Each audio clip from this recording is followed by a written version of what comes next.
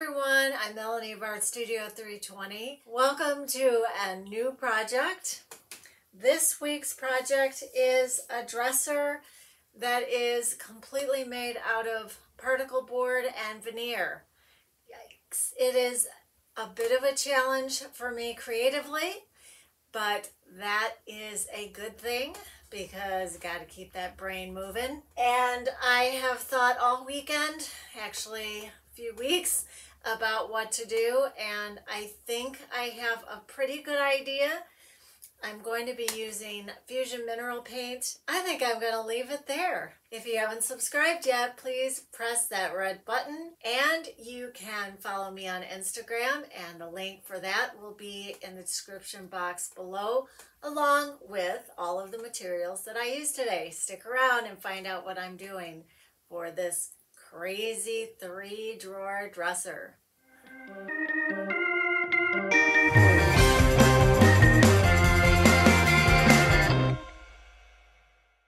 All right, first up, we're going to get rid of that chunky hardware and clean off the whole piece with simple green.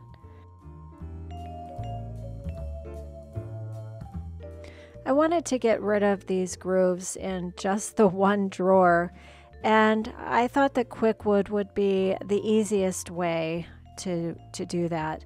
You needed to knead the two compounds together to create something that would harden, and it was kind of like putty, and then you just put it in the grooves and let it dry, and then you sand it. Next, I am taking off these weird plastic things and then cutting off the sides of the piece because I wanted to put legs on there. So I'm measuring out where my jigsaw is going to go, and then I put on a piece of tape so I have a really nice guide for my jigsaw. Now when you're using the jigsaw, you want to start it before you start going into the wood, and you don't want to force the saw along. You just want it to guide slowly and just kind of feel it, and make sure your feet are out of the way when that wood falls. And always measure twice and cut once.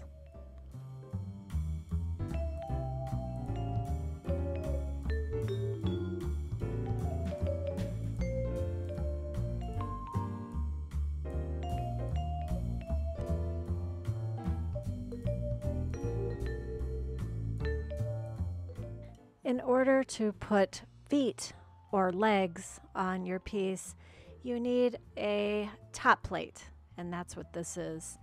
And I just drill the holes and then put the screws in.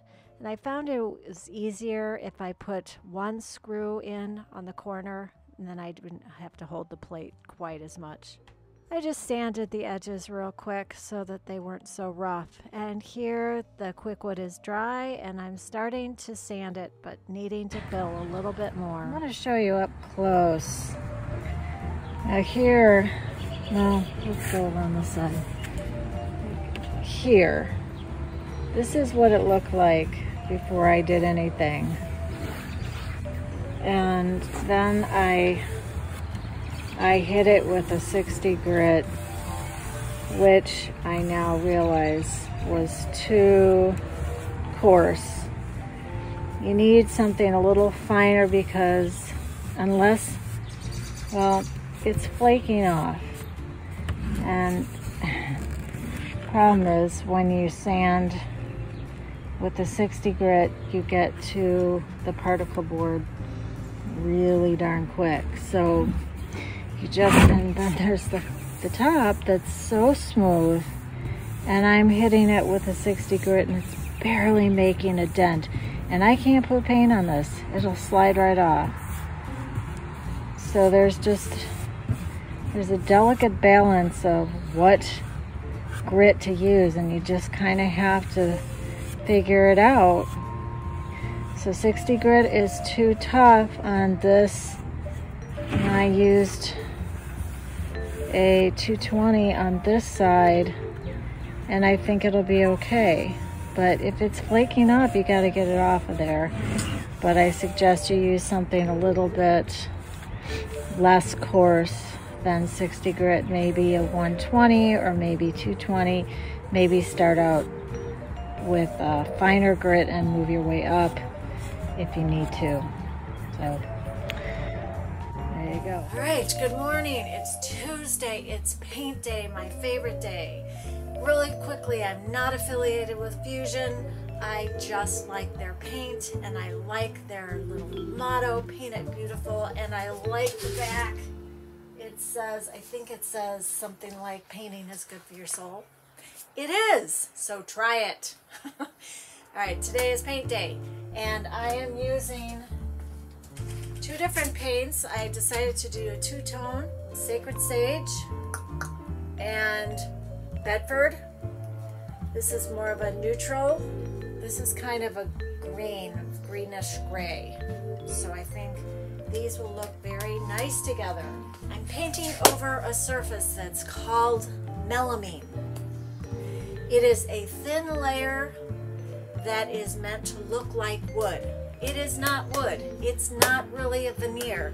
I guess it's in the family of veneer, but underneath is not wood, and the veneer itself is usually a thin piece of wood, and this is not.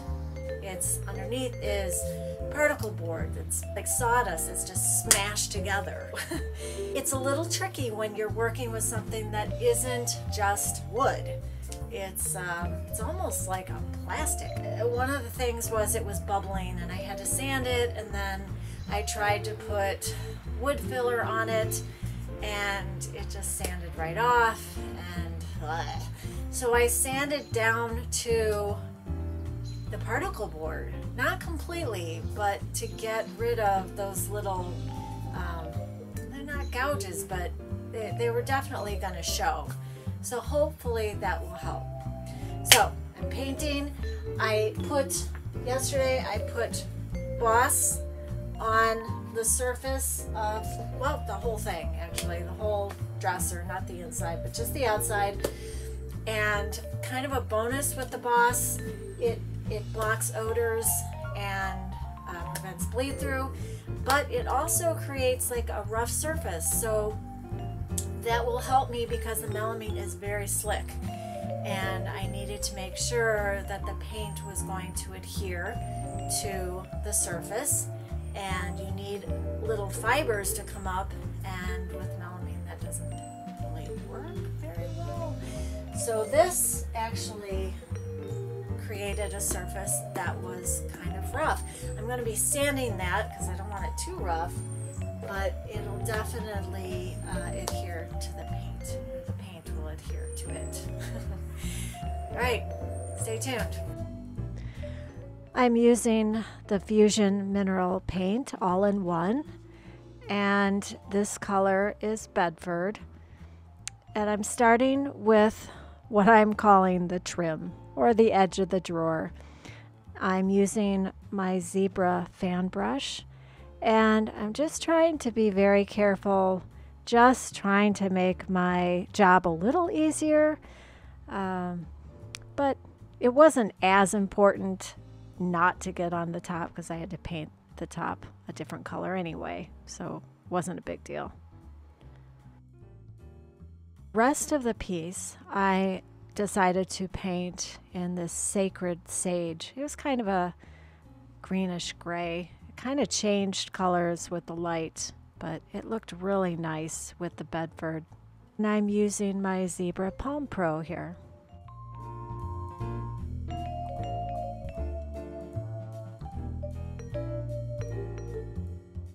I used the roller on two of the drawers, and actually I used a foam roller, and that was a mistake. It left a very rough finish. I think I need to update you. It's I don't even know what time it is. It's probably like 4 o'clock on a Tuesday. And the drawers have not cooperated with me. The wood filler I used that quick wood, and I also used the plastic wood X, which is always good. I always use that. The quick wood I've used a little bit, but not quite as much. it's nothing those two materials did. I'm not even sure it's anything I did, but I mean, I sanded and sanded and sanded, and I refilled and filled, and there are spots that are showing through. I can't put that drawer in the dresser. You can see in some of the spots where that wood filler is to fill in those big grooves. So I sanded it. Now I've painted it. I used a roller because it was easier, a little easier to control, so I wasn't getting it on the sides.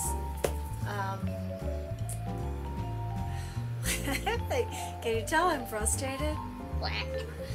I'm sanding it, and then I've done this before. I did it with the bar stools. It was just one little chip, but I'm going to use my plastic wood X. I'm going to fill in those spots. I'm going to let it dry, sand it, and then paint over it, and it should be okay. That's all I can do. I mean, that's all I can do right now. I think it'll be okay. I'm not freaking out. I'm just I just wish it would just go my way. That sounds whiny. It's fine. It's fine. I'm just filling it in. This is what happens. When you run into something, you gotta stop and you have to fix it. Because if you keep going, you're gonna come out with a product that you're not gonna like, and you're not gonna be able to sell it. I'm trying to do this the best possible professional way I can. And this is what I'm gonna have to do. We'll see. Stay tuned. A quick update before I start. It's Wednesday morning. The drawers that I was freaking out about yesterday look lovely. They actually, I'm very proud of them. They look so much nicer than they did yesterday. So I'm going to touch up the trim around the drawers. I call it trim, it looks like trim. Then I'm going to put the legs back on and see where we're at. So, let's get started. I'm taping the tops of the drawers so that I can touch up the edge of the drawers. Just a quick word about my little dolly that I use to move my furniture around. That is a lifesaver. I suggest you get one. It's very easy to build. These were black when I bought them, and I thought gold would look so pretty with the green. The color is called Gilded Brass. Good morning. It's Thursday, and I'm actually finished with my piece, or I thought I was. But here's the thing. I originally thought that I wanted this. I wanted something that was pretty basic, because this piece felt pretty basic to me. The hardware was chunky. Some of the grooves that were cut into the drawers were chunky, but I took that all away. This became too plain. So I went to Menards last night and dragged my husband Bill along with me. He loves Menards, so it wasn't really that hard. And I found these. Now, I was a little worried because they are kind of skinny, but I was thinking tapered would be better. Tapered and round. So I think this is going to work. And because the end here is silver, I'm going to spray paint it gold to match the hardware, the pulls. So I'm going to do that, and I'll tape this all off so I don't get any paint on this part. Because I'm not quite sure, well, I'm not going to paint it gold. I'm not quite sure, I guess I could, but I don't want to. Do I? No. I haven't decided yet. But while we were at Menards, I found this. See it? It's just a little skinny piece of trim that I want to put down here on the bottom of the piece. The hardware really made it dressier, so I wanted to dress it up, and I think that will be nice. So I'm going to do those two things. It shouldn't, okay, you know what I'm not even going to say. I'm going to do those two things, and then I will be finished. So I'm going to get to work now. I decided to paint the legs gold on the bottom, and about not quite halfway up, I was going to paint it the Sacred Sage. So I used tape to mark that off and get a nice clean line, and then I painted the top on all of them, put them on my little box where I put my hardware, and wait. And then I measured out my trim, used this little tiny back saw with itty bitty little teeth, and then I sanded off the edge, put it on the piece after I painted it with the Bedford color, and just made sure that it worked with the drawer. That looked really nice. I used wood glue and got it all glued on there. I put one on the top and one on the bottom. This is the gold color that I used for the bottom. It's basically the same color as the gilded brass, but they didn't have that color anymore. And look how nice that looks. I'm so pleased with those legs. I need to drill some new holes for my drawers because I filled the old ones with quickwood. And then I put in the hardware, which means it's almost over. My piece is almost finished. I'm adding some Mama's Big Butter to the bottom of the drawers to make them easier to pull in and out, and clear wax for extra protection. Well, friends, that is all I have for you this week. It is a scorcher here, and I am sweating. Whew. I am so thrilled with how this piece came out.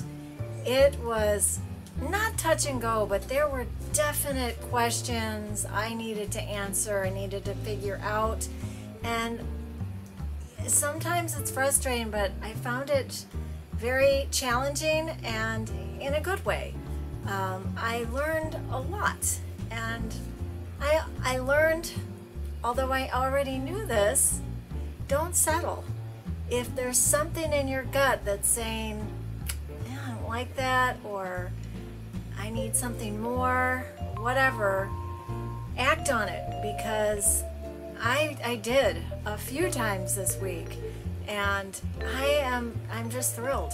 I came a long way with this piece, and I hope through my struggles you learned something and you won't be afraid to try some of the things that I tried. Success, failure, it's all good. In fact, failures are really how we learn, and I know you've probably heard that your whole life, maybe not, but failure is not a bad thing. It's how we learn, and man, I had a lot of those this week, and honestly, it got me to exactly where I am today, and I'm happy. Stick around for the after photos. Don't forget to subscribe, and also follow me on Instagram. Lots of stuff. All right, thanks for being here.